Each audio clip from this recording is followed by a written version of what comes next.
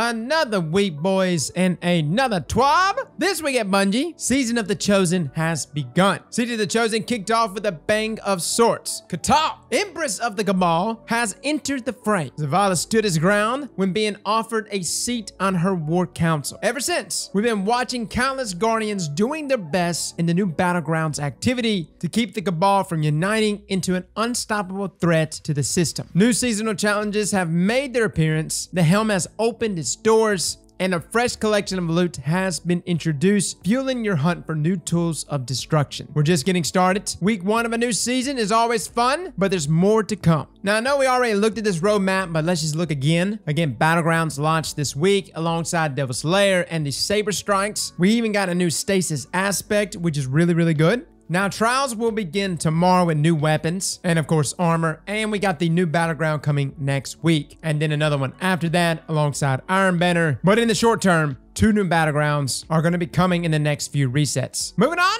Be Heard. Over the last year, we've been increasing our efforts to support diversity and inclusion, not only at Bungie, but throughout the Destiny community and the gaming industry. Uplifting voices that deserve to be heard, supporting initiatives like Black Lives Matter, and forming internal clubs and committees to further support employees at Bungie looking to make a difference. These conversations should never be one and done, and we're committed to the continued support of equal justice for all. That's right, Bungie launched this last year. Really cool stuff, man. They've got purchases at the Bungie store for these really cool pins, and all profits go to their Equal Justice Initiative Fund, which accumulated $425,000. Holy hell, that's a lot of pins. Moving on, we've got patch note stragglers. That's right, some things that were left out of the patch notes. If I was a good YouTuber, you would already have a video in your hands of the patch notes, but I'm dragging booty. Truth be told, though, it can sometimes be difficult coordinating with multiple teams to ensure every bug fix, minor tweak, or major feature is covered in a patch note document. This season, we identified a handful of notes that we wanted to highlight, as we feel they're pretty important changes to the Destiny 2 experience. First up, we have an introduction to quest details from the dev team, followed by a general list of patch notes. So the quest details, over the past year, we've made a handful of iterative improvements to the player's quest experience. Early on, these improvements focus on helping players understand their quests when viewed together. Most recently, we've added the quest details screen. This new screen allows you to dive into the details of each quest,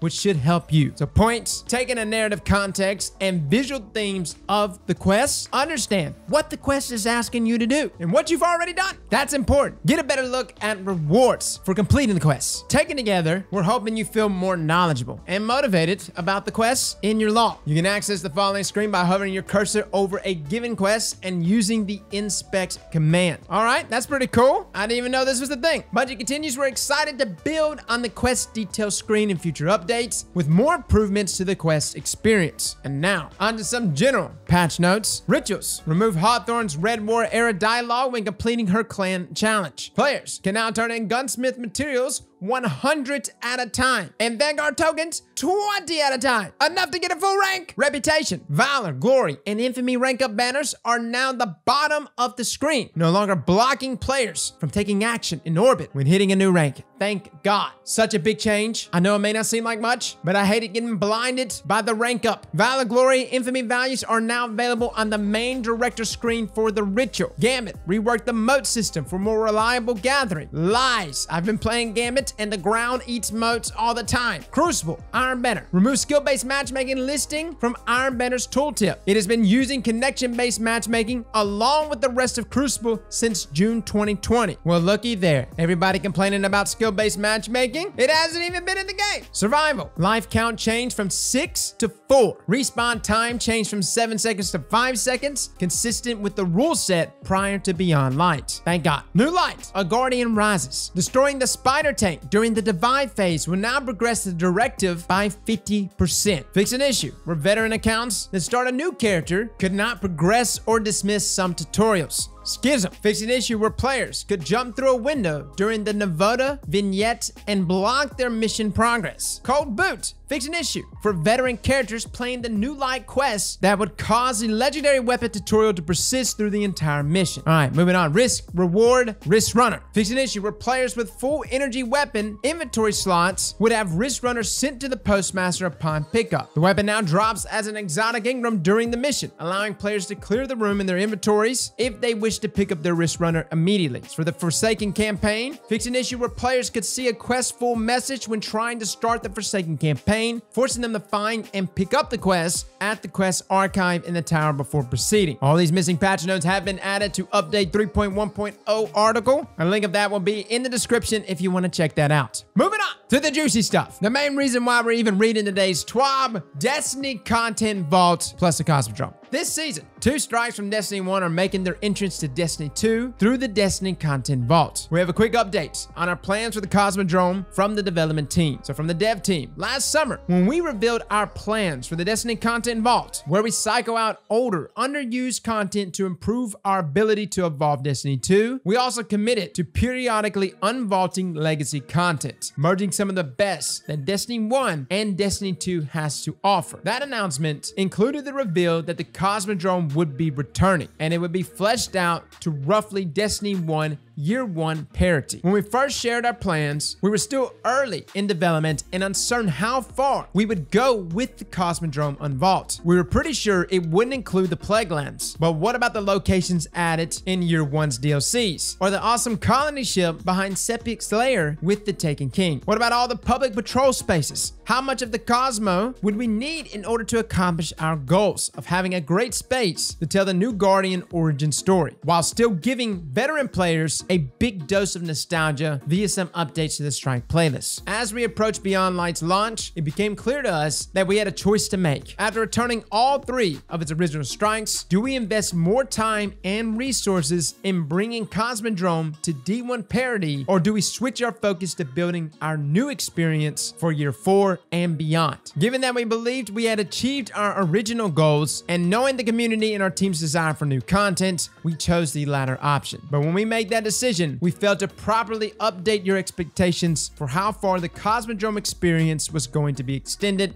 and that was a mistake. So to clear things up, with Devil's Lair and Fallen Saber strikes returning, we don't have any active plans to add more to the Cosmodrome than what is there, and we'll be focusing on new updates overall. We will continue to use the Destiny Content Vault to drive variety in the live game for the future. Cosmodrome was our first big push, and later this year, the Vault of Glass will return. We'll share more later this year. All right, I think that's pretty fair. Let's just be real. The Cosmodrome exists for free-to-play players. It exists for new Light players, getting them up to speed with a splash of nostalgia for the rest of us. I was not expecting Plaguelands. I was expecting the entire Cosmodrome, but more or less, I expected that in Beyond Light, not now. I definitely don't want to see the next big expansion being like, oh, here's the rest of Cosmodrome, have fun. Obviously, new content needs to come first. We need new stuff, Europa level stuff. And Europa is truly a next-gen location. And hands down, I would like to see new content going forward. Now, some known issues. Dunemarchers is not working. As in, the linear actuated perk is actually not working. There's a couple of other bugs, but the other big one to me is actually Eyes of Tomorrow. We've noticed, or at least Scrub was the first one to point it out, I believe, that Eyes of Tomorrow was doing 50% less damage. I know, some of us thought it was intentional at first. It definitely would be a classic Bungie move, right? Just some nerf out of left field. But no, Eyes of Tomorrow is bugged. It's doing substantially less damage than what it's supposed to do. Matter of fact, it should be coming back doing even more damage than what it was doing previously. As a final note here from DMG, with everything going on, it's been hard keeping track of the days this week. Depending on your time zone and when you're reading this, today is Thursday, which means tomorrow is Friday, I think. The team is pretty excited for you to get your hands on some Trials gear this weekend. New armor, new weapons, a returning favorite, and even some perks to keep an eye out for. Yes, that's right, Messenger! Even if you can't reach the lighthouse, you can start collecting some new gear from wins 3, 5, and 7. Don't forget, we also have a weekly bounty that grants the 3-win reward upon completion. See you out there. Don't go easy on me if we cross paths DMG. All right, guys, that's your TWAB. I've got a video going out here pretty soon, breaking down all the weapons for this season. I know we're running behind big time on the uploads. Don't worry, it's gonna pay dividends for us in the next few weeks. I've been collecting loot. I have been grinding. I've been living and breathing Destiny's sweatiest balls in order to acquire all the loot we will possibly need. So thank you for being patient with me. Reviews will be coming out one after another starting this weekend. Fellas and ladies, thank you all for coming and watching. And as always, slap that like button like your mama told you right.